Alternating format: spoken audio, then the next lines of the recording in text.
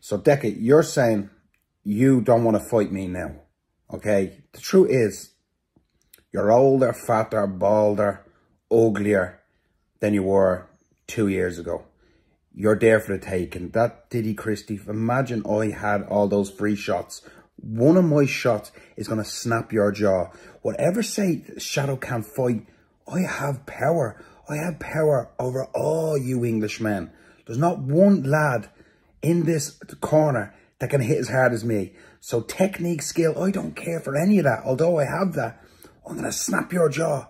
If you're that slow and you're standing in front of me like you did with Diddy Christie, how the hell didn't he knock you out? Because he's a little skinny greyhound.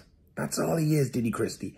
We have been playing the game with Diddy all along. If we ever got him over for a no-rules street fight, like I would take my time on that fella. I would make an example of him. He would go back to his figure and never, ever fight again.